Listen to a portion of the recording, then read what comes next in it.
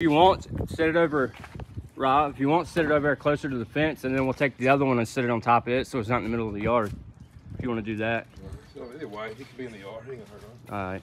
Well, you ain't gonna be mowing probably. It's not that bad. Nah, it's mowed. Look at Rob beasting that whole wall. For a couple days.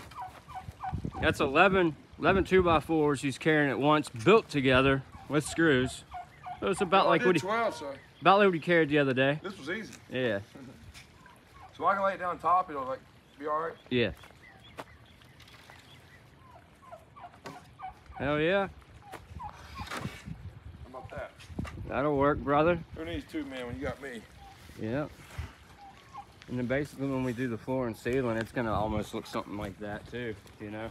Because what I'm gonna do is I'm gonna put boards across the floor, and then we'll lay insulation on the floor too before we put our floorboard, you know? Right.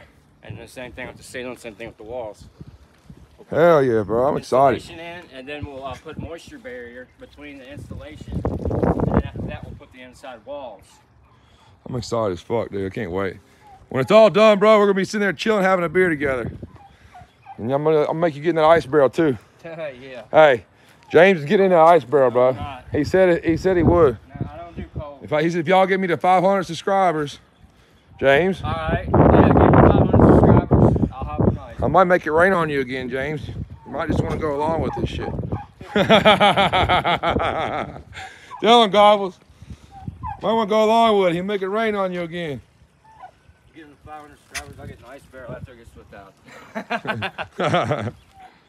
Y'all like, subscribe, man. Stay tuned. Turn the notifications on. You don't want to miss shit. Whatever happened with your Tell him, Gobbles, you don't want to miss shit.